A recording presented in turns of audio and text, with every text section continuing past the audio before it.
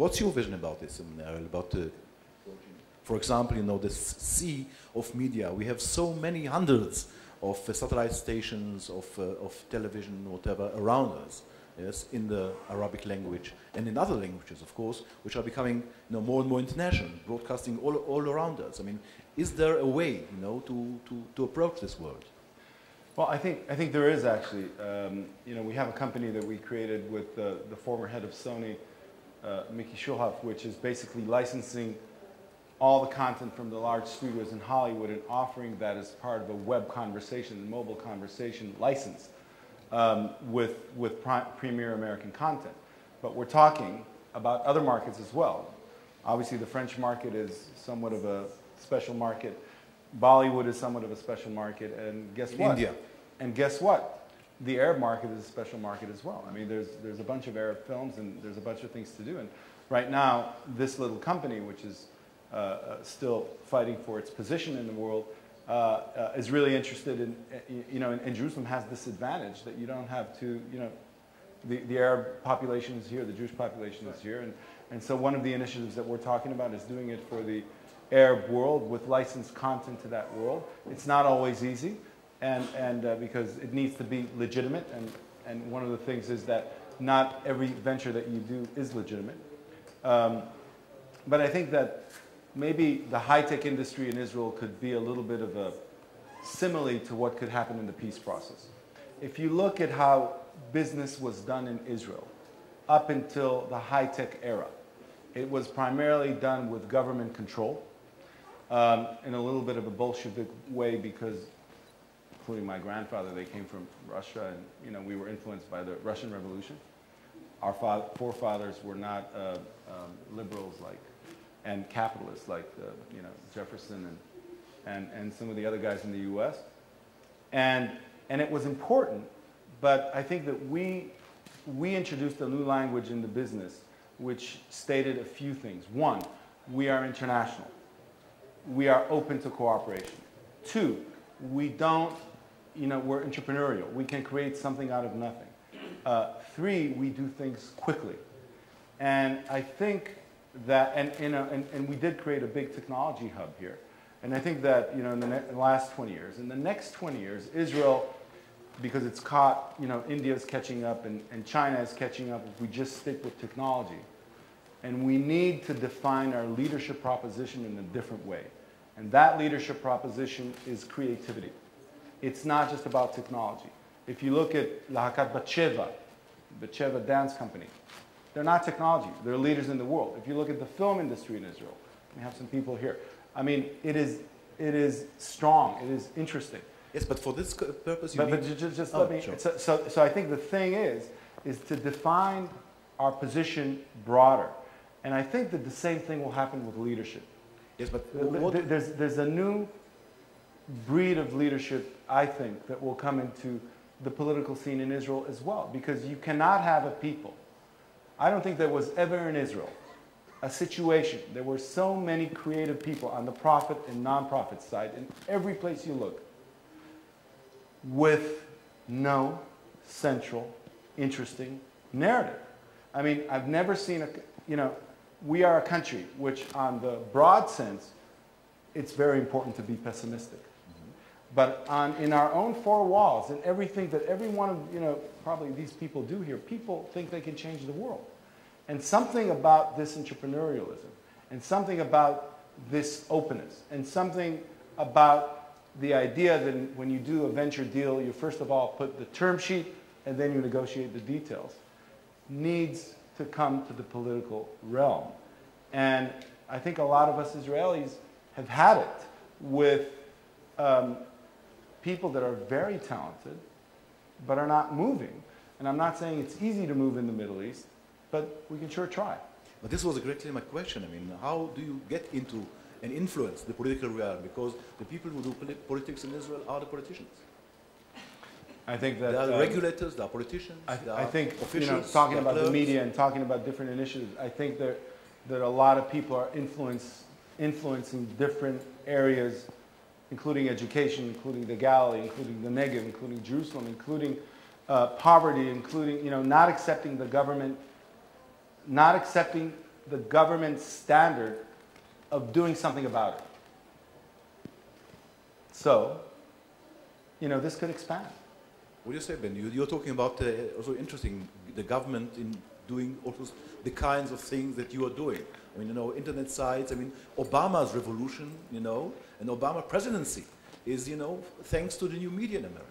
He absolutely tapped into and utilized the new media in a way that the new media wasn't available to be utilized the way he utilized it in previous campaigns, but he tapped into it in a way his opposition couldn't even touch. And I think you can do that. I like what Maurice was saying, but you can't call it a brand, you can't call it a product, because it's totally different than that. But you absolutely can talk about the narrative of what is going on there. And it's so important to make sure the person on the street understands that narrative, because to me, as I look at it and read about it, I'm always shocked about the disconnect. And I see that disconnect even among, you know, Jews in LA who don't see, you know, the reality of what's going on, or the fact that as I enter this country and I go and meet, I'm very, you know, lucky, I have a VIP guest, so I got to go through a different door, I guess. But, you know, and the woman stamping my passport says to me, do you want me to stamp your passport, or do you not want me to stamp your passport? Because if I stamp your passport, you can't go to these 7 countries. And before now on the other side, I'm a peace-loving boy here, you know, conditions of entry and declaration of starting point, and I'm not even allowed into your country with your stamp. You know, you're not allowed into my country unless you go through my roadblock. You know, those are so paramount, and that's not out there. You know, and that narrative of the reality of that little moment doesn't play out. No one knows that. You know, no one sees that. It's not until you arrive or that you've read your guidebook they're even aware that there are, in the fact that, you know, we have given a platform to a Mechajon, you know, to say things like, I want to destroy, you know, this country, and if we even, you know, somehow say, we have to lead with the violin. We have to get back to that. We have to figure out a way again, you know, to get the true stories out there. And we've wrapped ourselves in the shield and the bayonet, but we have to, you know, wrap ourselves in the doves and the violin again. And I don't know how to drive that. I have nothing to do with politics. All I know is how to tell a good story and to, you know, to make people connect with the emotional piece of that story. And I think there's an emotional, powerful narrative of Israel that isn't out there. And every time I look around the world and see the people speaking up for or representing Israel in any of those platforms, they're not delivering on the methodology of anyone in this room. And that's a place, you know, I think all people from all fields like ours could help address, influence, and potentially engage. And it's exactly why I'm here today and flew in to be here. We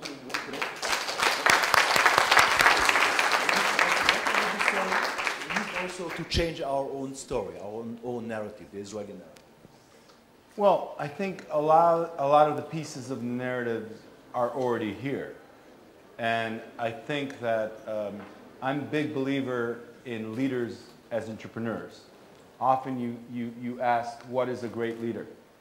A great leader is like an entrepreneur that repositions the product in the market for his own people or her own people. We're thinking about Elizabeth I. So I think that a lot of the ingredients in Israel exist. We are probably the most exciting country in terms of being able to create initiatives and companies, economic initiatives. I mean, people are talking about the division between the rich and the poor in Israel, but I've never seen a country where people who have made it care about the other side of the street and have compassion like we have here. And I've never seen so many initiatives that almost all my business partners and friends are involved with. So I think that a lot of the things exist. I think that in Jerusalem, I have to tell you, you know, with a few Palestinian business leaders and with a few Arab business leaders and Israelis, for us to do a few things, just a business venture, and let it be, you know, successful more or less, I think it has so much power in terms of signifying to others what can be done. Not because we're going to change the world with our little company, maybe we will, it happens once in a while, but because that in this place, especially in a place like Jerusalem, and I always will sell Jerusalem, it's,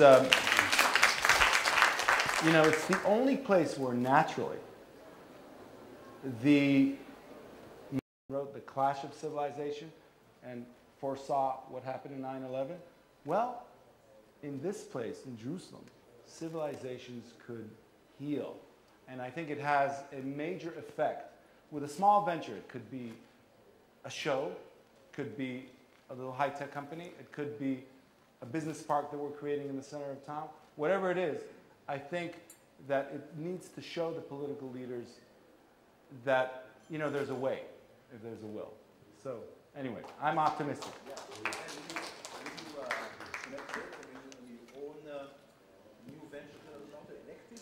It is, but I see the clock going, but before I pitch myself, I've heard Jerusalem pitch, I've heard the new book pitch, I'm buying it right now.